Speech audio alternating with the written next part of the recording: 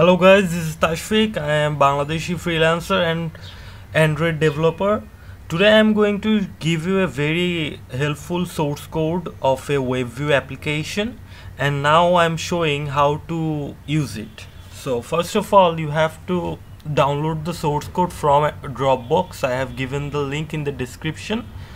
And then what you have to do four things. First of all, you have to change the package name, change the app name, change the logo, give your logo and app name, and change the URL, the URL you want to show in your app.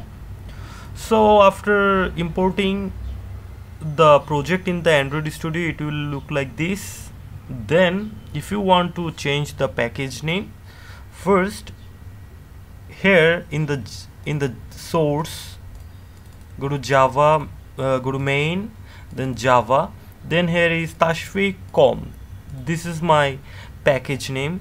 To change the package name, right button click on the Tashfik, refactor, and let's say I'm giving the package name demo, so give it demo,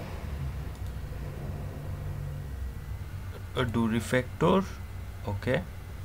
Then right button click on the com, then demo, do refactor, and then you have to change the package name in the Gradle. So here you will see build Gradle, double click, and then here application ID is tashfik.com, which is our previous one. We are changing it, so give it demo.demo, then sync now. Done. Our package name is changing. It will take some time. Okay, on the meantime, let's see. And our second task is we have to change the app name.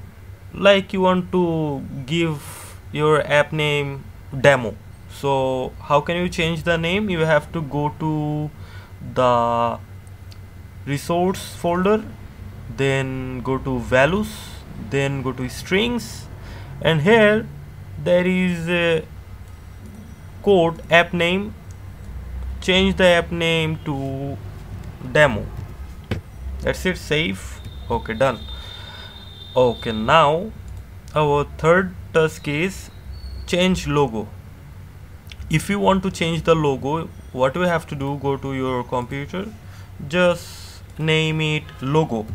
Make sure the file is PNG format, name it logo, then copy the image, go to Android Studio, then go to resource, drawable, then just paste the photo here. Okay, overwrite. Now our logo is this. Okay, so our third task, a change logo, is done. Now very important thing is you have to change the URL.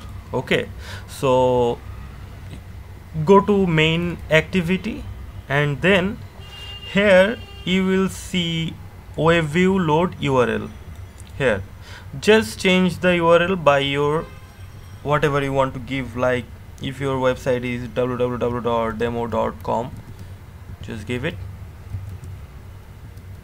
and that's it. Save, run the project, and you will get your app APK file from here, and that's it. Now your Webview app is ready to use. Thank you very much. Don't forget to subscribe. I will upload more videos to help you guys. Thank you.